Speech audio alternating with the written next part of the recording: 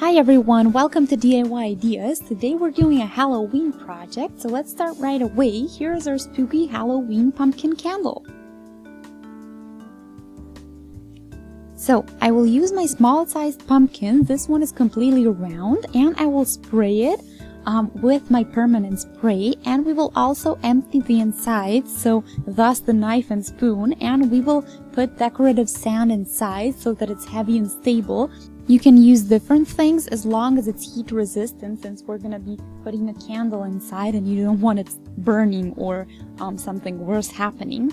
And then here are tea lights, so I have here regular red ones for the blood effect. Let's prepare the pumpkin. We will mark our size that we need.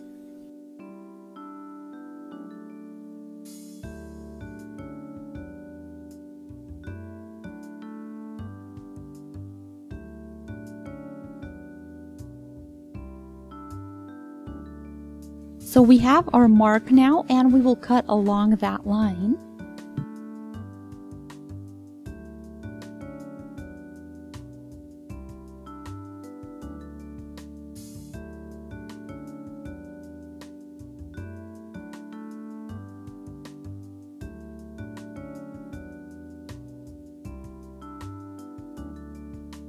This is a non-edible decorative pumpkin, but you can use the seeds to have brand new pumpkins next year.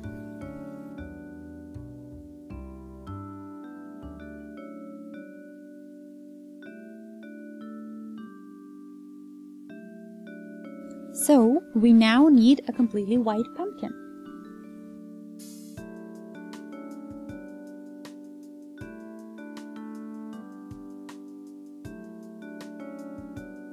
So here we are, this has dried and is ready to be filled.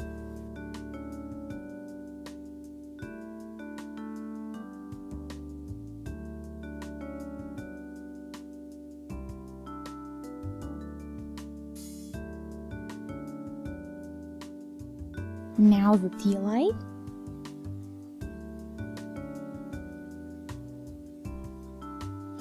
And another tea light will serve as the spooky effect, since our theme is Halloween this time.